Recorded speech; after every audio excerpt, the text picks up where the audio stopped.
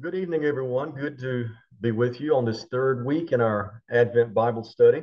For those of you who were here last week, you might recall I forgot to record our session, but I just hit record, so we're good on that this time. But if you look at the Synod website, you'll find I kind of went back and did a reprise of that session and did a recording of that. So there is something available there now. But we are recording now, and that will be posted. A link to this will be posted for later viewing if you'd like to share that. So quick recap of where we've been, 2 weeks thus far, looking at what child is this, how the Old Testament prepares us to receive God's Messiah.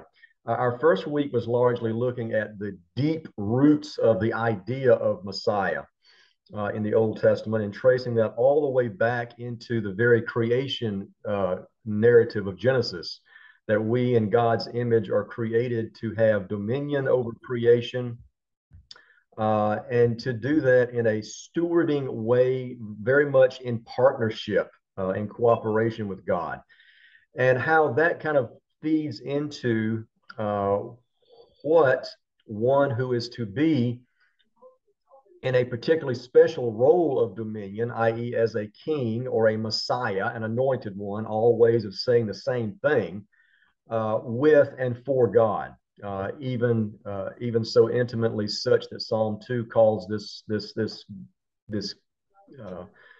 king partner with God on par with God's own son. So kind of set the stage for that in week 1 and looked at how ancient Israel wanted to have a king like the nations round about them, and reluctantly God allowed that. We looked at some of the history and a few of the kings such as David, Solomon, and just noted how it was basically a failure. No king came close to living up to the expectations of one who would be God's son, one who would be a God, would be a king co-ruling with God. David, Solomon, nobody came close to that. In fact, they were, for the most part, all colossal failures. And the result of that we largely saw in the history of ancient Israel, the collapse of the monarchy after Solomon, the split between North and South, and then subsequently the fall of those two kingdoms to foreign powers, which the prophets largely attribute to the failed and misguided leadership of the kings, by and large. And we kind of left it there with week 1. So messiahship failed. Where do we go from here? Where does God go from here? And where we went then last week was to the Psalms, and took kind of a broad scale, holistic look at the book of Psalms, and noted how there really is a remarkable progression that largely parallels ancient Israel's history that we see with the Psalms, that opens, for example, with Psalms 1 and 2, you might say very hopeful, very optimistic in terms of Psalm 1, lifting up God's commandments, Torah, God's law, and the ordering gift that it is. And then in Psalm 2, the lifting up of one who would be God's Messiah, the idea, that the very idea that could happen, but that it must happen in tandem with what Psalm 1 presented, that this one is to rule by the guidelines of God's law, not our law. Psalm 3 then gave a preview of what we already knew would happen historically. Psalm 3 is a lament that is attributed to David as he mourns, as he grieves the tragic loss of his son, Absalom, who actually died in an effort to overthrow his father David. So in a little nutshell, in Psalms 1, 2, and 3, we saw expectations and failure of expectations. And the rest of the book of Psalms is really is a witness in many ways to the long scale working out of that, but also then, and by the way, as we said last week, Psalm 89 really is the ending of Psalm 89 really is the punchline of the failure of messiahship vis-a-vis all the kings of Israel. But then those last two, quote, books of the book of Psalms see something that is possible beyond that. The fourth major section of the book of Psalms, book 4, as it's referred to, we noted last week, lifts up the idea of God as cosmic, universal king of all that is, of all creation, as a way of reassuring those with ears to hear that even though the earthly kingship had failed, the divine one had not. That was still firm and in place. And then because of that, the later Psalms begin to show a remarkable presence of hope for a second go, if you will, at having an earthly king that might just be able one day somehow to live up to the moniker of God's son, as Psalm 2 noted, to the guidelines of kingship, as Psalm 72 noted. And as a result of that hope that is based solely in a profound sense of God's faithfulness to covenant promises to us, God's steadfast love to us, regardless of our failure to keep covenant and to live up to the guidelines that God sets out for us. That in response to that, we saw the book of Psalms ending on a resounding note of hallelujah, of praise to the Lord. The last 7 or 8 Psalms of the book, and then the chorus of all choruses, Psalm 150, which is hallelujah after hallelujah after hallelujah. Very profound, dramatic ending of hope with the book of Psalms that kind of harkens you back to, well, maybe Psalm 1 and Psalm 2 are not lost causes. Maybe the embodiment of God's Torah among us is still possible. Maybe one who could live up to the title as God's son is not a totally lost hope. And so you really do have, as some writers have put it, a messianic scope to the book of Psalms. In other words, a witness that really revolves largely around the whole idea of messiahship, what it is to be, if it is to be, and if so, who's going to bring it about? And of course, the resounding answer to that is that God and God alone could possibly bring it about after we messed it up so bad on our end. And so then that was largely last week. This week, then, I wanted us to turn to, probably in terms of what you are used to and more familiar with in terms of Advent and in terms of messianic hope and expectations, the prophets. And that's where we're turning this week. And largely what I want to do is, well, a little bit like we did last week with Psalms. I want this to be, I'm not going to zero in and spend a huge amount of time on any particular text, but I want this to be a little bit less like last week, more of a broad picture, a survey, to get an idea of, as we talked about the Psalms, likewise to get an idea of the prophets, realizing, as we did with the Psalms, that there are many voices, and if we zero in on specific verses, there are many perspectives and many impressions you can get depending on where you look. But on the whole, I think what we see with the prophets is much like we saw with the Psalms. Expectations that were hopeful, that were dashed, but that did not cease to be, that God gave new breath to, that points forward to a future in God's hands. So a couple of kind of preliminary remarks, I guess I'd say. About three things about the prophets and how we view them, how we read them, how we think about them before we start looking at some specific texts. One of which, and this is so crucial, no matter what we do with the prophets, whether it be regarding Advent or whatever, the prophets were not crystal ball gazers.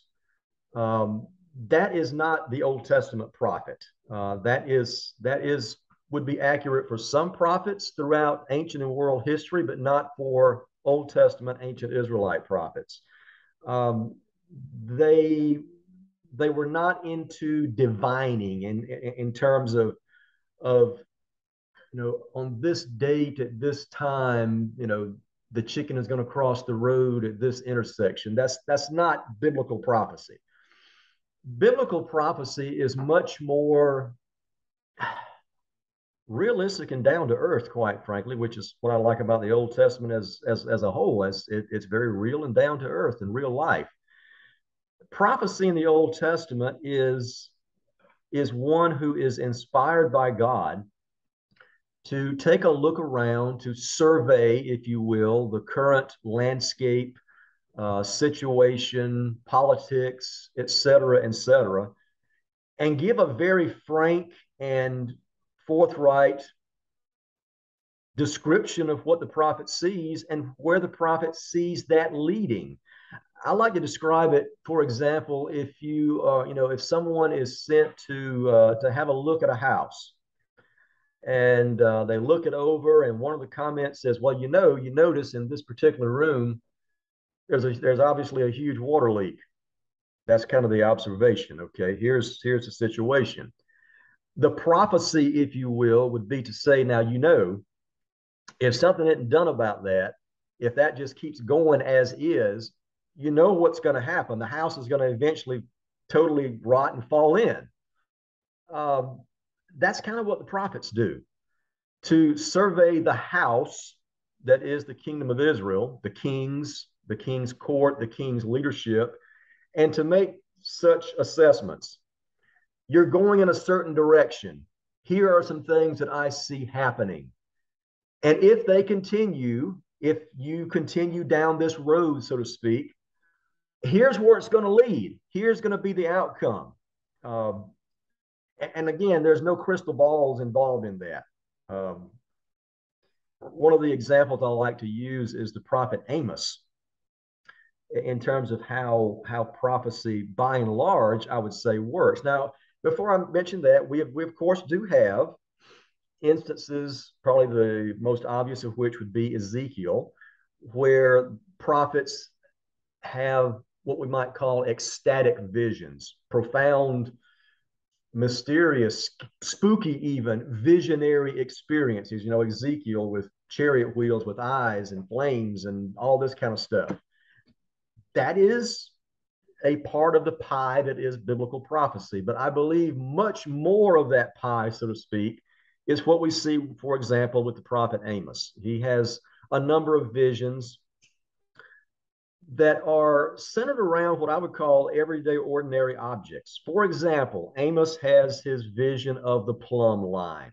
Now, if you don't know what a plumb line is, it's just a string with a weight on the bottom of it that you can hold the string, let the weight be at the bottom, and it's going to be perfectly, the Earth's gravity is going to pull it perfectly vertical. It's a way of making sure you've got a building or a post or something perfectly vertical, not tipping, leaning one way or the other.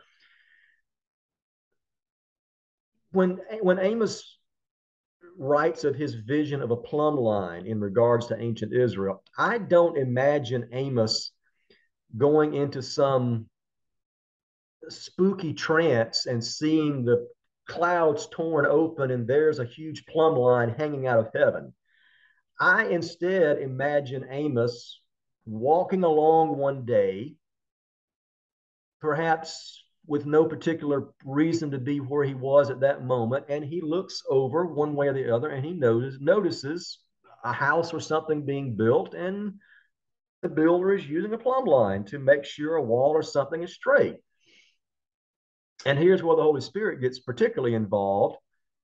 I would describe it as the prophet having an aha moment, a light bulb going off. The Spirit speaking and saying to Amos, producing in Amos the connection, you know what?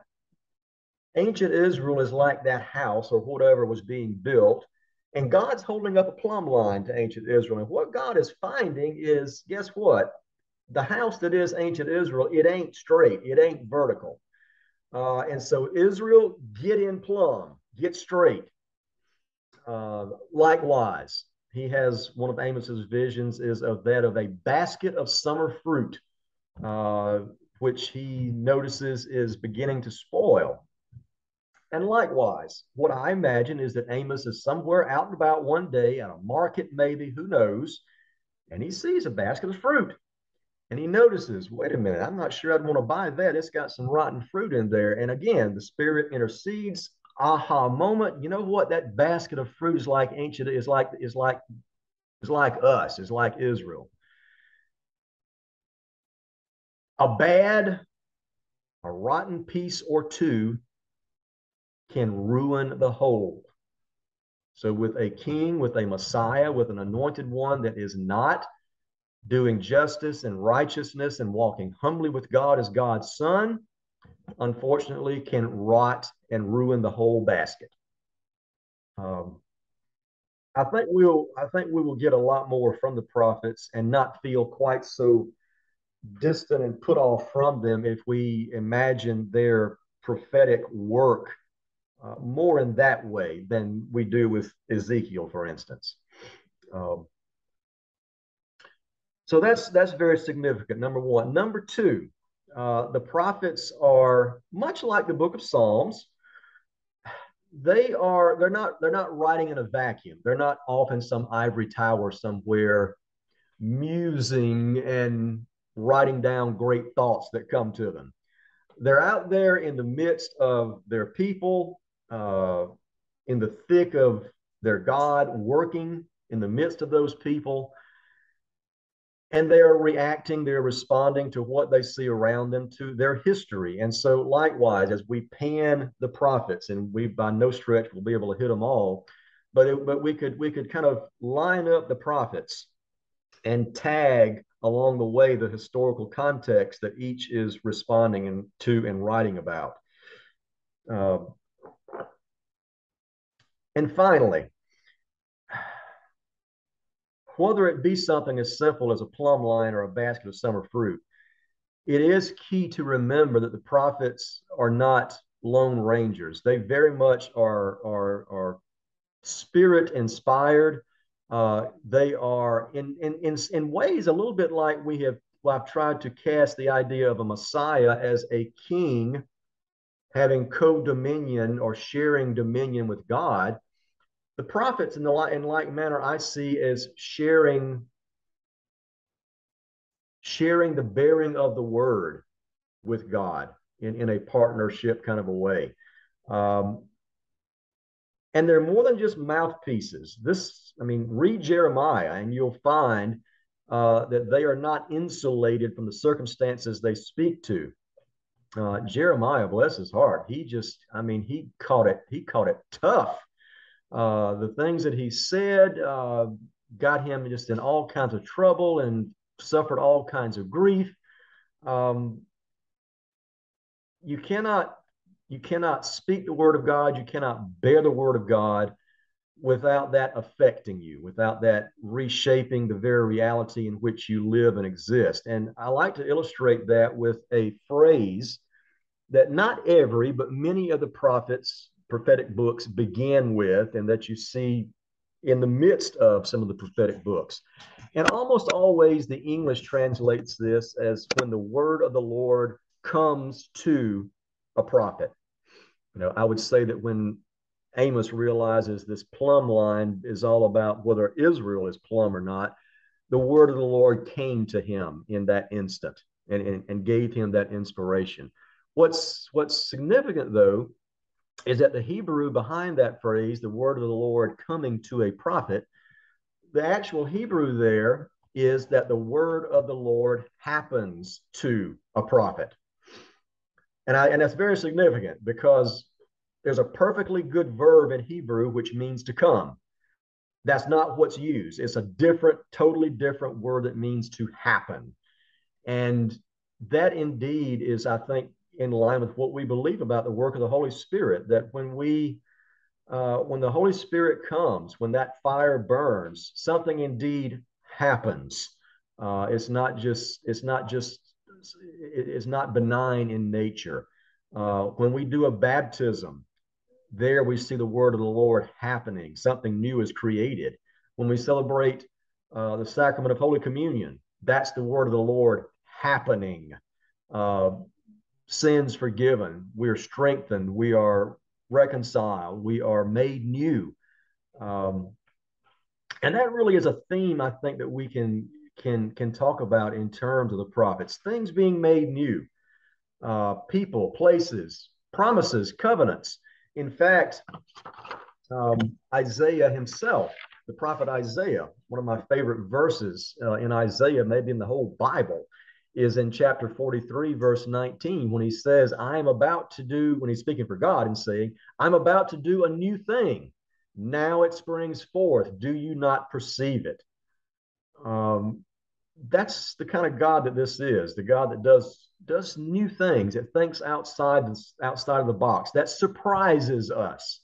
If there's anything we can say about the coming of Jesus as the long expected Messiah, it's God doing a new thing and the word of the Lord happening in, with, and under that new thing. So, in terms of the prophets responding to their history, to their circumstances, the focus of their attention typically is the leadership, i.e., the king, the one who is anointed, king, Messiah, who is supposed to be behaving in such a way that you might just mistake him for God's son. But because that's not the case, that's what gives rise to the prophets speaking. You don't really find prophets praising kings. Because if the kings were doing things right, the prophets would have really nothing to write about. We wouldn't have all of this prophetic literature if messiahship had not gone so badly wrong in ancient Israel. And believe you me, as you well know, I'm sure there are, in most any prophetic book, there is plenty of material to cite and to remember that identifies just how angry the prophets can be with the leadership for not upholding justice and righteousness, and how profound the judgment proclaimed against kings and the Israel of the nation of Israel can be because of that. And I'll go back to Amos for an example of that. It's Amos that we get the memorable phrase or metaphor or image, however you want to look at that. Cows of Bashan, right? When Amos talks about the leaders living it up, not looking after those who are less fortunate, who are needy, but instead reclining on beds of ivory and not even sipping wine, but just guzzling it by bowls. These are the ones that Amos refers to as cows of Bashan, just offensive in their extravagance. In much the same way, we looked at Solomon in week 1 with all of his chariots and horses and his throne of ivory that was overlaid in gold. Time and time again, Amos hammers the people of Israel, in particular the leadership of ancient Israel, for that kind of behavior. My teacher in seminary, Monty Luker, once told me that, he told the class actually, that every time he had been asked to come to a church and do a Bible study on Amos, that after the first session, about half the people didn't come back because Amos is just that blunt and uncomfortable. And I'll give you one example of that. In chapter 9, as we're nearing the end of the book of Amos, chapter 9 probably gives us one of the most biting pronouncements that Amos gives in judgment against corrupt kings and leadership. This is chapter 9. Amos writes, I saw the Lord standing beside the altar, and he said, strike the capitals until the thresholds shake, shatter them on the heads of all the people. Those who are left, I will kill with the sword. Not one of them shall flee away, not one of them shall escape. Though they dig into Sheol, from there my hand shall take them. Though they climb up to heaven, from there I will bring them down. Though they hide themselves on top of Carmel, from there I will search out and take them. And though they hide from my sight at the bottom of the sea, there I will command the sea serpent, and it shall bite them. And though they go into captivity in front of their enemies, there I will command the sword, and it shall kill them. And I will fix my eyes on them for harm, not for good. The Lord God of hosts, he who touches the earth and it melts, and all who live in it mourn, and all of it rises like the Nile and sinks again like the Nile of Egypt, who builds his upper chambers in the heavens and founds his vault upon the earth, who calls for the waters of the sea and pours them out upon the surface of the earth. The Lord is his name. Well, again, as I have said a few times, so much for the Davidic dynasty. Now, in terms of God's promises to David and that dynasty, remember in 2 Samuel 7, God did clearly say, as we've said before, David, your descendants, get out of line, fail to conduct yourself according to the Torah, as Psalm 1 suggests, as Psalm 72 so eloquently lays out, I will punish you. It's right there. God says, David, your descendants, I will punish you if you don't do this the way I'm laying it out for you. And there it is in Amos, about as blatant and blunt and unnerving even as it could get. Go to the bottom of the sea, go to heaven, dig down to Sheol beneath the earth. You can't hide. God says, I'm going to get you and drag you out and kill you. I mean, that's pretty profound. And you can find that kind of punishing, judging language in most any of the prophets. And that's because, again, they are writing to bring to the fore the misdirection, the misbehavior of the leadership of the ancient Israelites, and are giving voice to what God said God would do when that happened, that God would punish. But that's not all we find in the prophets, because otherwise there would have been no future, there would have been no vision for messiahship. If that were all the prophets had to say, these words of profound divine judgment, then the book of Psalms should have ended with number 89. Remember, with that ending that just says basically, God, what about the promises? What about the dynasty? It seems to be overdone. Well, we saw with the book of Psalms it wasn't, at least not as far as God was concerned. And we see the same thing among the prophets. And that's really what I want to lift up to you tonight. Not to overlook, not to just brush under the rug the words of judgment that we find in the prophets. Remember when I was talking about that telltale self-description of God in Exodus 34, that God is merciful, gracious, slow to anger, and abounding in steadfast love. I pointed out that God says, okay, I'm slow to anger, but I'm not immune from anger. Anger is not absent to me. I'm just kind of slow getting there. But I can get there, and I will, which is echoed in 2 Samuel 7. David, I will punish you and your descendants if you fall out of line. And in the prophets, we see that happening. But in the prophets, as in the Psalms, we also see God being faithful to promises, faithful to covenant, faithful to steadfast love, in being committed to making this Messiah thing work, being committed to not being a dictator, to saying, you troublesome, stiff-necked, rambunctious people are going to be my partners here one way or the other. And we even find that in the book of Amos. In fact, right after those unnerving words that we just heard in chapter 9, because the book ends this way. And this is right after, by the way, in verse 9, he's continued and he's saying that God says that God will shake the house of Israel among all nations as one shakes with a seed. And that all the sinners of my people shall die by the sword, who say, evil shall not overtake us. Well, wait and see. But then verse 11, the prophet continues, on that day. And whenever you get a phrase like in that day, on that day in the prophets, you should think, oh, here comes one of those new things God said God is capable of and likes to do. On that day, this is chapter 9, verse 11 in Amos, I will raise up the booth of David that is fallen.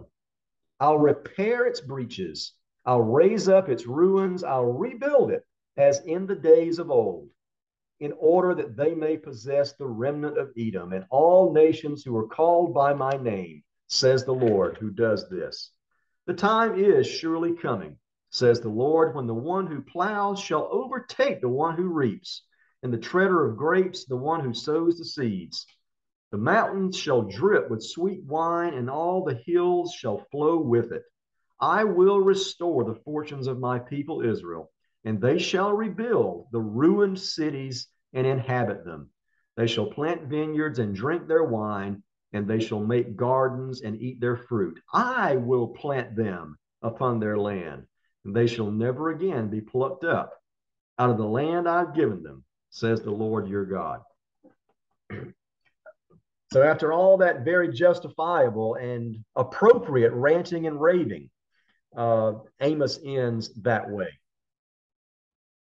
And I would say that is by and large the blueprint that we have for much of the prophets of ancient Israel, particularly the ones that are from the 700s, 600s, 500s, the period when the monarchy is really crumbling, and it's really looking like time after time after time again, if anything, we're getting worse here, not better. And when it looks like the car is going over the cliff, and when it hits bottom, that's going to be it. But yet, the prophets can speak profound words of judgment, and at the same time, offer up words of a future and a vision of hope in a steadfast and faithful and loving God. Those two go hand in hand. They're not opposites. It's not one or the other. The most quoted prophet when it comes to messianic hopes, expectations, and certainly in our Advent readings, if you look at the Revised Common Lectionary over our 3 years, years A, B, and C, you'll find that probably 3/4 of our Sunday readings for Advent come from Isaiah. In fact, Isaiah is the second only to the book of Psalms. Isaiah is the second most quoted Old Testament book in the New Testament. Very significant for the New Testament, Psalms and Isaiah.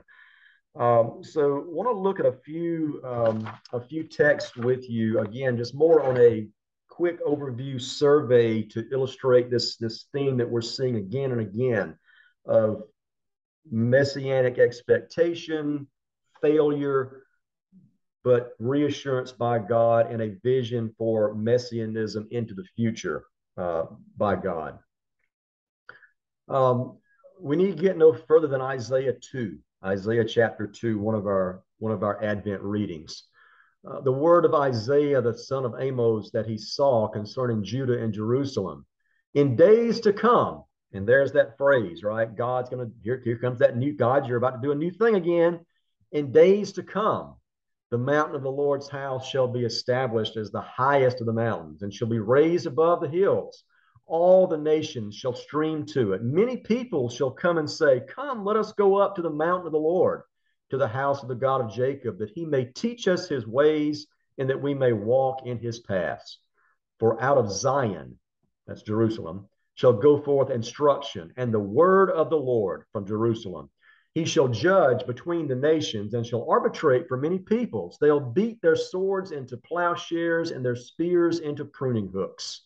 Nation shall not lift up sword against nation, and neither shall they learn war anymore. O house of Jacob, come, let us walk in the light of the Lord. Now, this is from what we call First Isaiah.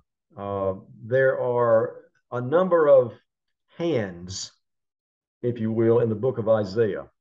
At least four, most likely. There's still debate about this, but the consensus still seems to be that we have three major sections and a smaller fourth one within this larger, huge book of Isaiah.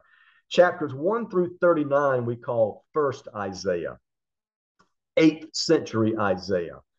Isaiah before Jerusalem fell to the Babylonians and was destroyed. As we get towards the end of First Isaiah, though, we actually get into that territory of that fall, of the destruction of the temple. And then we transition at chapter 40 through 55, we call Second Isaiah, which seems to be written by a prophet that is actually in exile. The destruction has happened in 586, 587. Many of the inhabitants of Jerusalem have been forcibly taken to Babylon, and it's written from that perspective, from the exile, from Babylon, thinking back to the destruction, looking back longingly to Jerusalem and the temple. And then Third Isaiah, chapters 56 through 66, seem to be written from the historical perspective of actually after the exile, after Cyrus of Persia has overtaken the Babylonians and has told the Israelites and any other captors in the Babylonian, what was the Babylonian Empire, you're free to go back to where you were taken from and to rebuild and to worship there as you wish, largely, as long as you pay me taxes. There's that little detail, but no big surprise there. That's Third Isaiah. Now, within that, round about chapter 25, that's what we call the Isaiah Apocalypse, which also seems to be from another hand, probably even later than Third Isaiah. That speaks of, that's the text that we use at funerals oftentimes, that on this mountain the Lord will destroy all things that cause God's people grief, even the veil that is cast over them, death itself. Is that text. But what I just read to you from, of course, is from First Isaiah. So this chapter 2 text is written from a time when Isaiah the prophet certainly sees misdirection, misguidance, things not going well within Israel, that the kings are not living up to their expectations. But yet, notice how hopeful that text was, how Isaiah could look at Jerusalem and see a place where the nations would come to for instruction. That's what Israel was always supposed to be, right? A light to the nations, which I think we see largely symbolized and embodied really even in the star over Bethlehem. I think you should remember this text and a few others when you think about the star and Israel being a light to the nations and people streaming to, if not Bethlehem, Jerusalem, or to Israel for instruction. A very hopeful text. Of course, now Isaiah has plenty of words to say that are judgmental as well. Just a few chapters after this is Isaiah 5, the Song of the Vineyard. Remember? Where God describes Israel as a vineyard for which God had high hopes. That was a huge letdown. Right? It's a beautiful text, Isaiah 5, about the first 7 or 8 verses. God describes through the prophet Israel as a vineyard that God had carefully prepared, removed the stones, built the terraces, put a wall, a fence around it to protect it, put watch towers, watch posts so it could be protected. Everything was, if there was a vineyard in the world that would produce the finest grapes and the choicest wine from that, it would be here. But instead, it flopped. The grapes that it produced were just trash, bitter. It was a total disaster. And it's a metaphor that Isaiah uses to describe Israel. And I think more specifically, messianism, messiahship, partnership with God as a king, as a son of God. It's in the midst of these texts, but at the same time, the prophet gives us hope beyond that. Okay, that's what I want you to see, the continuing tension between these two. God's not going to just wave some magic wand and make it all better. No, this is going to be a process, and there's going to be some pain involved in it. But as the Psalms testified, God's faithfulness, steadfast love is what will be the predominant feature and what will reign and win out in all of it. A few more Isaiah texts here. Can't miss Isaiah chapter 7. This is verses 10 through 16 thereabouts. Again, the Lord spoke to Ahaz, saying, ask a sign of the Lord, your God. Let it be as deep as Sheol or as high as heaven. But Ahaz said, I will not ask, and I will not put the Lord to the test. Then Isaiah said, hear then, O house of David, is it too little for you to weary mortals, that you weary my God also? Therefore the Lord himself will give you a sign. Look, the young woman is with child and shall bear a son, and shall name him Emmanuel. He shall eat curds and honey by the time he knows how to refuse the evil and choose the good. For before the child knows how to refuse the evil and choose the good, the land before whose two kings you are in dread will be deserted. Now, the last line there is a hint at the historical background here. King Ahaz, at this point, is in a tizzy. He doesn't know what to do. He is being pressured by the king of the northern kingdom and a foreign nation to enter into a military alliance against another foreign nation. And he's going, do I do this? Do I throw in with them? Or what if we lose? He's, like I say, he's in a pickle. He's in a tizzy. What do I do? Do I enter into this military alliance to challenge our enemy, or do I say, nope, we're Jerusalem, we're having no part of this? And Isaiah speaks to him and says, look, Ahaz, chill, calm down, ask a sign of God. Talk to God about this. There's a zany idea. Ask for a sign, high as heaven, deep as Sheol. And what a time for a king of Israel to get all self-righteous. Oh, no, I won't ask for a sign. That might not be that might be out of line for me to do such a thing. Well, please. To which the prophet says, okay, fine. God says, you won't ask, I'll give you one anyway. And here it is. And this is the way it is sometimes with God's signs. Again, they tend not to be what I would call Hollywood special effects level things like we might imagine. Remember at the burning bush when Moses is wanting a sign, that this whole cockamamie idea of him going to Egypt and freeing the Hebrews from Pharaoh is going to work. Remember the sign that God gave? Well, Moses, I tell you what, when you and all the people get back here and you worship me on this mountain, then you'll know. There's your sign. When it all works out and you come back here and I say, see, told you so, there'll be your sign. Now go. So what is the sign here to Ahaz that Isaiah proclaims? Well, look over there, Ahaz. You see that young woman? You see, she's with child and she's going to bear a son. Why don't you name that child Emmanuel, which means God is with us? It's an actual Hebrew phrase. Im anu el. With us is God.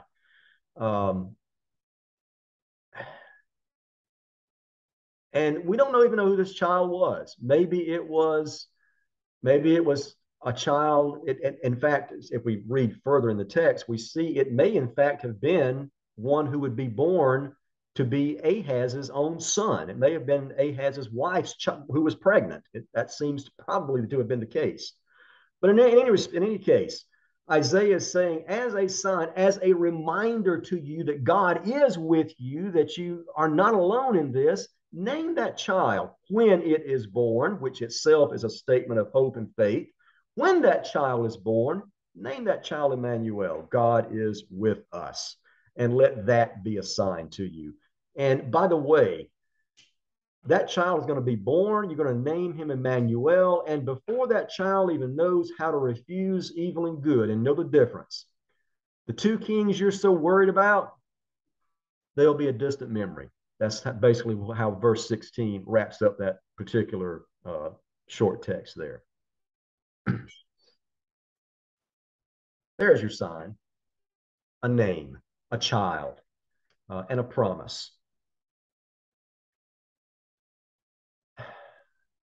Isaiah 9. The people who walked in darkness have seen a great light. Those who lived in a land of deep darkness, on them light has shined. You have multiplied the nation. You have increased its joy. They rejoice before you as with joy at the harvest, as people exult when dividing plunder. The yoke of their burden, the bar across their shoulders, the rod of their oppressor, you have broken as on the day of Midian. For a child has been born for us, a son given to us. Authority rests upon his shoulders, and he is named Wonderful Counselor, Mighty God, Everlasting Father, Prince of Peace. His authority shall grow continually, and there shall be endless peace for the throne of David and his kingdom. He will establish and uphold it with justice and with righteousness from this time onward and forevermore.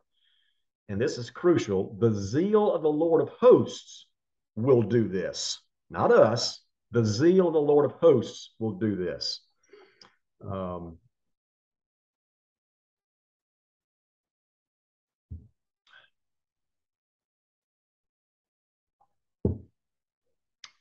This is probably the same child we were talking about in chapter 7, which has now actually been born, probably Ahaz's son, quite possibly the one who would become King Hezekiah, who turned out to be one of the best that Israel had out of the whole bunch, and one in whom there may have been extremely high hopes. Finally, maybe this will be the one that'll get it right. He didn't quite. His history and everything did not line up for the circumstances to work out for him to be the one, which gives rise and opening for this text to even look beyond the time of Ahaz and even perhaps Hezekiah, to look even further forward down the line, that perhaps, okay, the wait's not quite over yet after all, but it doesn't mean that we're done for. It doesn't mean that it's over. We're not ending at the end of Psalm 89 here. And we see that as we inch a little bit further forward in Isaiah 11. Very familiar text in the image that it gives us of a shoot coming out of the stump of Jesse. A branch shall grow out of its roots. The Spirit of the Lord shall rest upon him, the Spirit of wisdom and understanding, the Spirit of counsel and might, the Spirit of knowledge and the fear of the Lord, which, by the way, are the literally Messianic attributes that we speak over someone, oftentimes, of course, an infant, who is being baptized. And in doing so, we echo Isaiah in saying it's the zeal of the Lord of hosts that does this, that says, God, in this sacrament, it is you who are placing upon this person, even this infant, spirits of wisdom and understanding, counsel and might, knowledge and fear of the Lord, which is the exact same thing that Psalm 2, Psalm 72, etc., lift up for God's anointed, God's Messiah, God's own Son. That's one of the crazy, graceful things about baptism, is that we all get to wear the term Messiah when that cross is forever made upon our forehead. Look no further than Isaiah and the messianic hopes and struggles of the Old Testament in this time period for the theological meat and roots of where that comes from. The passage continues. The wolf shall live with the lamb, the leopard shall lie down with the kid, the calf, the lion, the fatling together, and the little child shall lead them. The cow and the bear shall graze, their young shall lie down together. The lion shall eat straw like the ox. The nursing child shall play over the hole of the asp. The weaned child shall put its hand in the adder's den. They will not hurt or destroy on all my holy mountain, for the earth will be full of the knowledge of the Lord as the waters that cover the sea. Uh, extremely, extremely hopeful statement.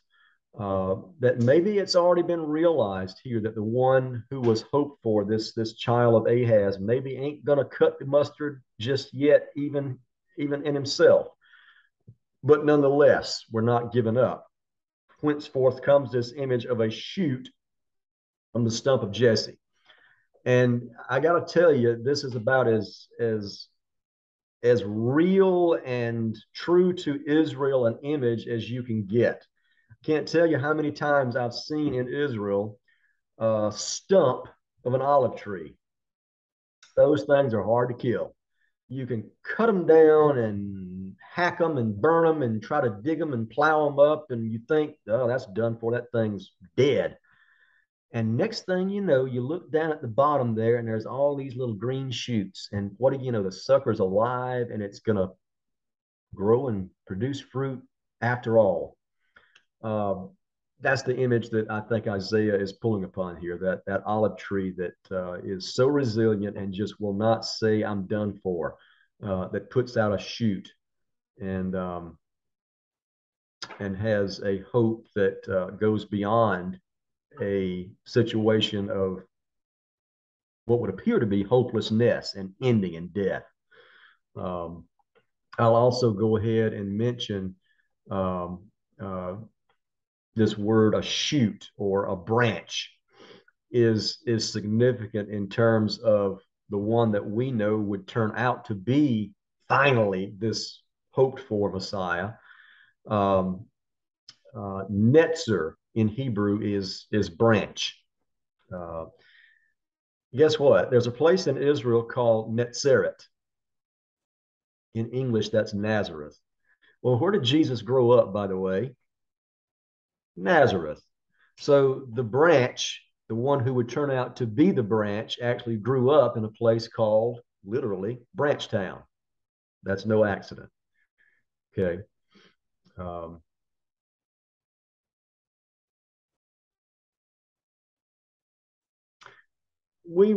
Let's end with this one, and we'll continue with the prophets and wrap up with some of the New Testament material I referenced last week when we gather next week. Isaiah 35. This is one of our Advent A lessons, which we actually had just last week, if memory serves me. The wilderness and the dry land shall be glad. The desert shall rejoice and blossom like the crocus. It shall blossom abundantly and rejoice with joy and singing. And again, very true to Israel. Wilderness, yeah, it's pretty dry land for at least 9-10 months out of the year, particularly. The idea that it can rejoice, blossom like the crocus, blossom abundantly, rejoice with joy and singing.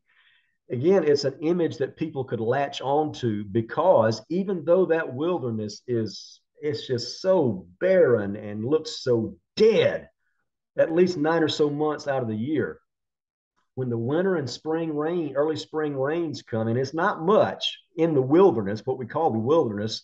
I mean, 3 or 4 inches is a good year of rain, but it's enough that, believe it or not, that barren landscape can just burst into life. So it's a little bit like the stump metaphor here. Isaiah is sharing an image that people could just totally picture and know so well. I really believe largely to say, oh, Israel, our Messiah right now looks like the wilderness in those 9 months, our messianic hopes. But know this, like a shoot that'll come forth from a stump, like the wilderness that can even itself bloom and blossom and blossom abundantly, and to the point that it looks like it's rejoicing. Um, that's going to be our messianic hopes as well. If we, let's just hang in there. The glory of Lebanon shall be given to it, the majesty of Carmel and Sharon. They shall see the glory of the Lord, the majesty of our God. Strengthen the weak hands, make firm the feeble knees. Say to those who are fearful of heart, be strong, do not fear. Here is your God. Remember, Emmanuel, God's with us. He will, oh, wait a minute. Uh-oh, is this the wrong lesson? He will come with vengeance and with terrible recompense. Whoa, where'd that come from? Well, remember, slow to anger, not lacking in thereof, part of rebirth, part of being made new, like a refiner's fire, for example, uh, can include a bit of pain. However, in the last portion of verse 4, he will come and save you. Those two are in the same verse. He will come with vengeance, with terrible recompense. He will come and save you, purifying you to save you from yourself, I would say. He will come, verse 5. Then the eyes of the blind shall be opened, the ears of the deaf unstopped. The lame shall leap like a deer, the tongue of the speechless sing for joy. Waters shall break forth in the wilderness, streams in the desert. Now, you can find some waters, some springs in the desert, but you've got to look far and wide. We're talking about just springs bursting forth everywhere here. The burning sand shall become like a pool, thirsty ground, springs of water. The haunt of jackals become like a swamp, and the grass become reeds and rushes. A highway shall be there, and it'll be called the Holy Way. The unclean shall not travel on it, but it shall be for God's people. I think there's very clear intended humor here from Isaiah. No traveler, not even fools, shall go astray. I mean, just a total bungling idiot. No, even you can find your way on this road. Um, no lion shall be there, nor shall any ravenous beast come upon it. They shall not be found there, but the redeemed shall walk there. The ransom of the Lord shall return and come to Zion with singing. Everlasting joy shall be upon their heads, and they shall obtain joy and gladness, and sorrow and sighing shall flee away. So it sounds like here, first Isaiah is witnessing to at least the beginnings of the fall of Jerusalem, of its destruction. But even in the midst of that, being able to look beyond it, to look at a stump, to look at a barren wilderness and say, it ain't over yet. This ain't the way this story ends. The book of Psalms, again, does not end at Psalm 89 and the ending thereof. So we'll button it up there with that very hopeful note from Isaiah, and we will continue with some more prophetic material next week in terms of a surprising, really counterintuitive hopefulness in the face of the historical circumstances, and see how that leads us right into what we're preparing ourselves for, the birth of the Messiah in the New Testament. So blessings to you, and I look forward to seeing you again next Thursday. Thank you.